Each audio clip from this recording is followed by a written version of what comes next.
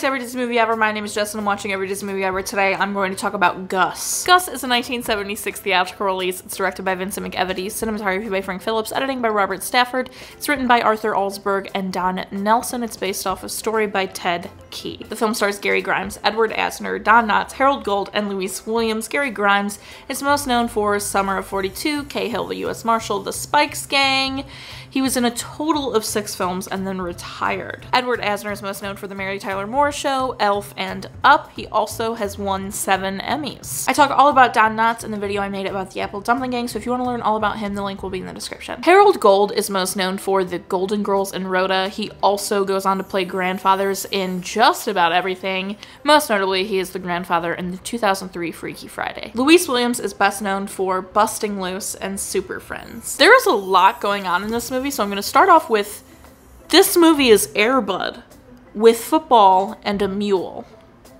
The opening credits were properly funny. They were watching highlight reels of their players and past games, and their players weren't great. And anytime one of the players messed up, the credits would start back up and the music would start back up and it became the punchline, and it was really, really funny. Disney worked with the NFL for this movie, so the Green Bay Packers and the Eagles and a bunch of other NFL teams are in the film, as well as people who were influential in the NFL, like Dick Butkus is in this movie. He was a famous bear. I'm from Chicago, so I was really excited.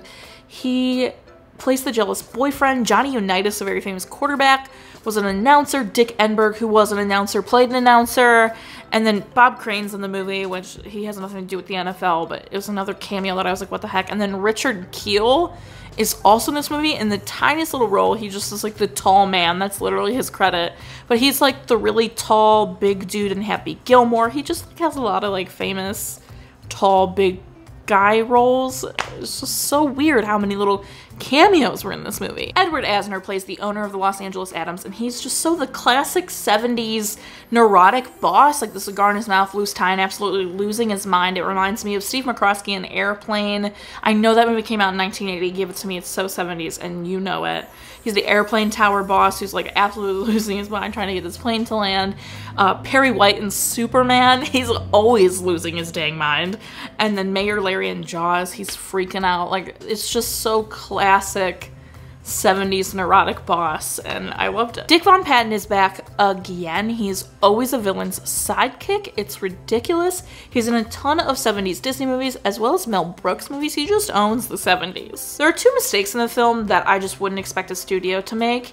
There's a flash frame of black in between 2 shots, which is absolutely a mistake. There's no way it's there on purpose. It's literally a flash frame of black in between 2 shots, which means they just missed a frame connecting 2 pieces of film. I don't know how that happened and how it hasn't been fixed in 40 some years, almost 50 years. Like, it's insane that it hasn't been fixed. It's at about 57 minutes and 26 seconds. It's when Andy is trying to break out of the hospital room and Tim Conway is trying to keep him in the hospital room. It goes from Andy tying his ropes to Tim Conway. There's a flash of black screen for 1 frame. Absolutely, it's 1 frame, but that's a mistake I wouldn't expect Disney to make. And then the sound in the shower scene is horrendous. I cannot believe they didn't ADR that scene. Granted, their ADR still isn't the best, but I'm shocked they didn't ADR the shower scene. The sound was awful. There was a scene that had some skeleton X-ray animation effects that was actually very cool. There's a scene where Dick Butkus' character goes to the drive-in looking for his girlfriend, and the movie playing at the drive-in is a car chase from The $1 Million Duck, which is hilarious. And then there's a scene in a Ralph's, which is a grocery store, for those of you who don't know, and it is utter insanity. The scene's actually really funny. I wish it wasn't as long as it is, but it is a really funny scene, and there is a ton of product placement in this scene. They didn't generically make anything. It was Kellogg's Frosted Flakes, like just brand upon brand, which I was shocked to see. Nabisco, Nestle, just like every brand imaginable was in this grocery store. Like, they just kept the grocery store normal, I felt like.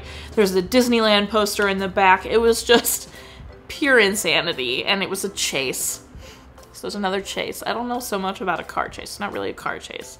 A lot of foot chasing though. This movie is also very up and down. I love Andy's cute little romance with Debbie. It's adorable. And Andy's relationship with Gus is the best. His parents are awful and he's trying to prove himself to his parents, which is a cute little side storyline. And there is fun shenanigans that take place, but overall, the movie isn't the best, but it is one of the better endings of one of these 70s movies I've seen, because a lot of endings are just like not a great resolution, or it's the resolution and then boom, or it's not as climactic and exciting as you want it to be. But this ending was so fun. It wasn't what I expected it to be, and there was a song that was totally epic during the last touchdown run, and it was just such a fun end, and it was one of the better endings I've seen during this 70s Disney decade. Gus made $21 million in the box office, which is actually quite good. I had a fun time watching it. I laugh about it. I don't hate it. There were parts of it that weren't the best, but overall, I had fun. I laughed. I'm gonna give it like a 6, I think, because it was fun. It was a fun movie, so I'm gonna give it 6 mules out of 10. Our total movie count is... Parent That's and Cry counters are the same. If you want to keep up with what movie I'm watching when, follow me on Instagram or Twitter and you'll find out what movie I'm watching when.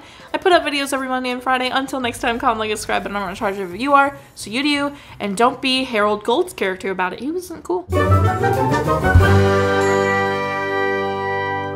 I want to watch Air Bud now though, so I might do that.